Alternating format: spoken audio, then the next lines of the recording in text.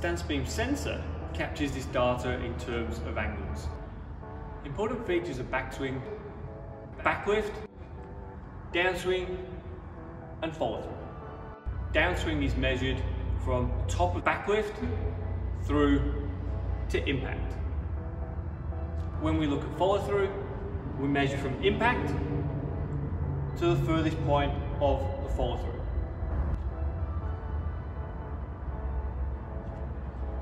So if impact is at 0, follow through to here becomes 90 degrees. Bat direction at start of downswing is the position of the bat when we start to move the bat towards the ball. If the bat's in this position, the downswing angle would be 0. If it's in this position, the downswing angle would be about 40 degrees.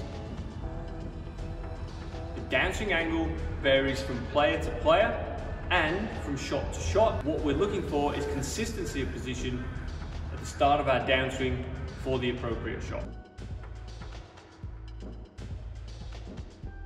Bat speed is a very important metric with StanceBeam. It measures the maximum speed the swing of the bat gets to, and then it measures the impact speed also. With bat speed, for an attacking shot, we want the maximum speed to be at impact without decelerating the bat. It's very important to find the optimum bat speed and impact speed for each player. Bat speed, different heights of backswing, backlift, can influence the maximum speed that a batter needs to be able to generate. A higher bat speed means that a batsman gets more time to make a decision on which shot to play. A slow bat speed means that a batsman must commit to a shot a lot sooner.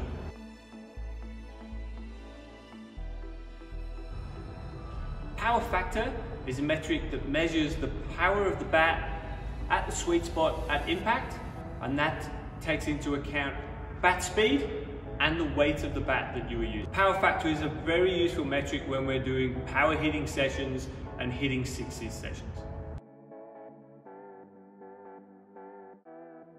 Our shot efficiency metric is very simple.